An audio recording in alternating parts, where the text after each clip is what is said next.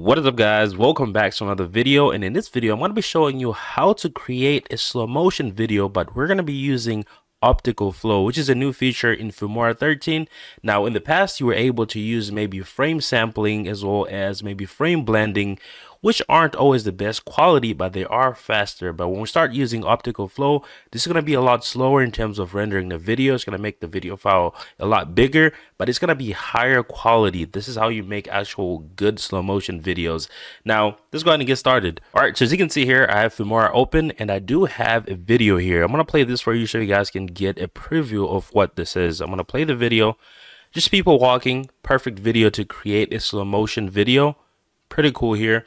What I'm going to do is I'm going to make this video a lot shorter. Like I said before, when you're using optical flow slow motion, this is going to make the video file a lot bigger, which means it's going to take more time to render the video. It's going to take more time to actually even pre-render the video to preview on the timeline. So I'm going to go ahead and split this right here, and I will delete the rest of this. All right. Go ahead and move back to the beginning.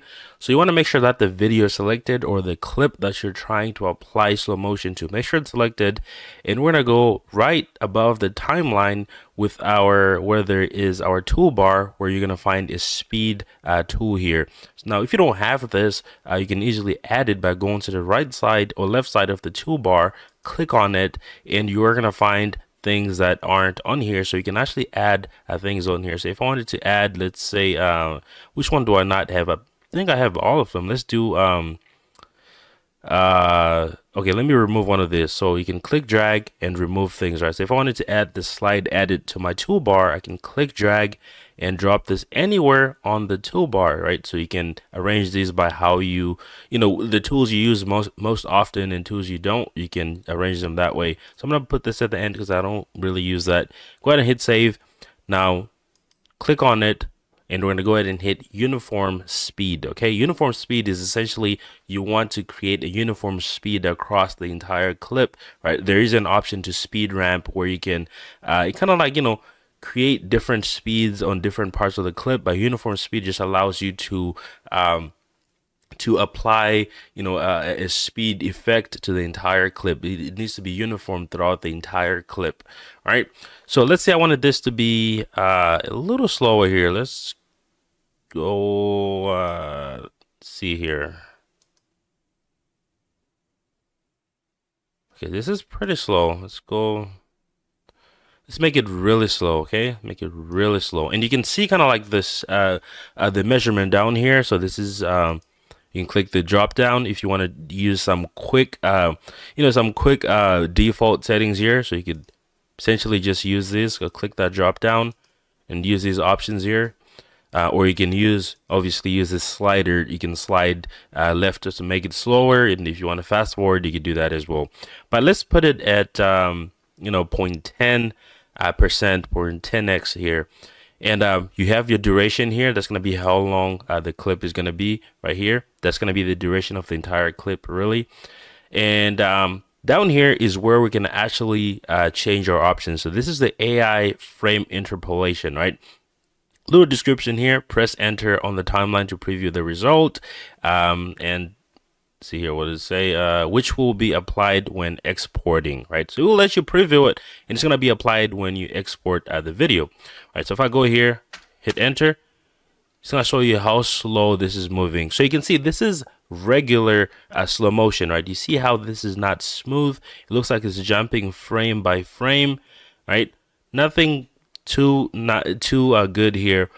Just regular slow-mo. Now I'm going to click this drop down here. You're going to see our options here. The first option is obviously the frame sampling, which is what we were seeing. You can actually see the footage moving from frame to frame to frame to frame in that slow motion. Now you also have frame blending here, which is faster, but it's going to give you low quality as well, right? It's a little better than the frame sampling.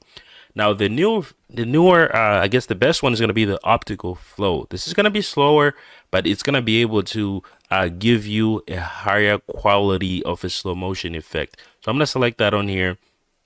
And once you have this, I'm going to go ahead and hit OK. Cool. Now, this is not going to be applied over here. This is going to be applied when you render out the video, right? So I can hit the little, let's do the render preview. right? Hopefully this doesn't take too long. So this is going to take a good while to create a render preview, just because you know, this is slower. Using optical flow is gonna, you know, it's gonna create a bigger file, which is gonna need more time to render out. So I'm gonna go ahead and hit cancel that, and I'll just go ahead and export the video. So I'm gonna hit export. So as you can see, the conversion process is gonna take a while here, simply because, you know, we're using optical flow. That's gonna create a bigger file that needs more time, and it's slower to render. All right, so now that the video has finished converting, this is what it looks like.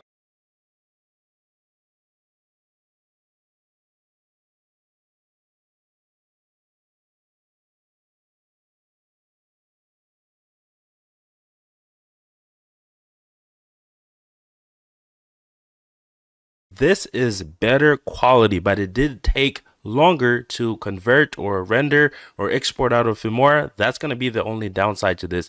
It's going to take some time. Now, that is pretty much it for this video. Make sure to go ahead and hit the subscribe button below if you haven't already. And I'll see you guys on the next one. Peace.